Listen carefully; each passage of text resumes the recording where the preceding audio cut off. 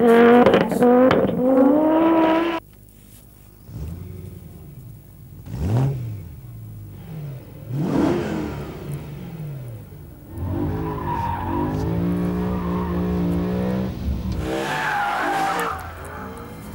that is the V8 you can hear underneath the bonnet of this M3.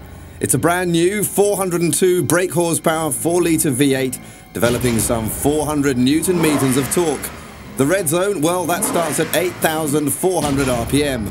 This new BMW M3 is the most powerful ever produced. Gone as well is the SMG2 gearbox. For the moment, there's a mechanical 6-speed gearbox, with the SMG3 expected in 2008.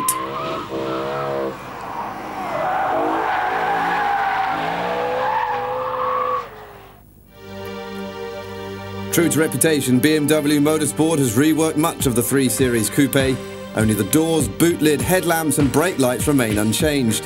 Every other piece of bodywork has been designed specifically for the M3. In particular, the front bumper and the wings. The M3 is clearly identifiable the moment you lay eyes on it thanks to this inflated bonnet.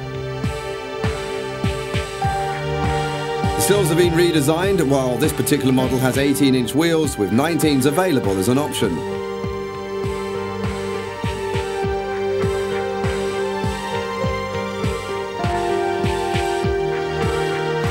At the rear there is of course the M3 logo, as well as an aerodynamic lip on the boot, plus a rear diffuser and a double exhaust. The new M3 is beautiful.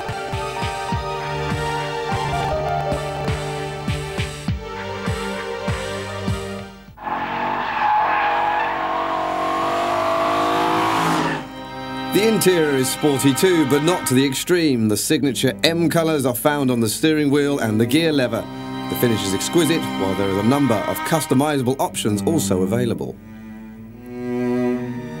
But what makes the M3 unique is the way that the driver can tailor it to his driving style.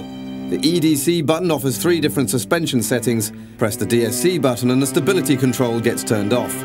And then there is the M-Drive system. You can also choose from 3 engine maps as well as set the firmness of the steering.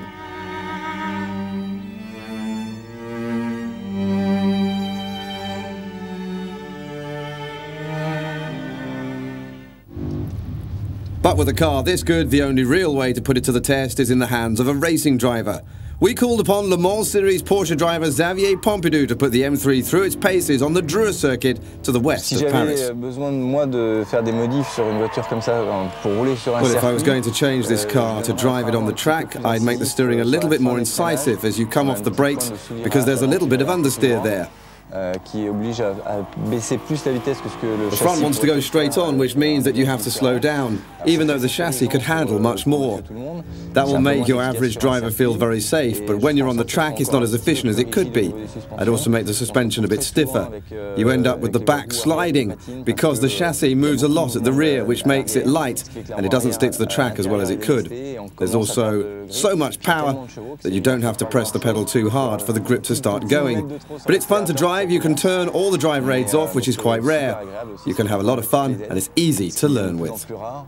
Et ça, c'est un vrai véhicule de sport. On ne devrait pas avoir toutes ces aides parce qu'au moins, quand on l'amène sur un circuit, on peut se faire plaisir et apprendre.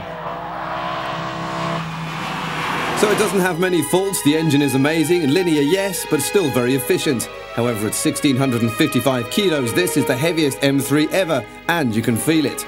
And it has that eternal BMW problem. The brakes fade after a few laps on the track. There's no choice but to let them cool down. The ABS kicks in far too early and you have to press the pedal hard. But despite that, we really like the BMW M3 because you can have so much fun driving it.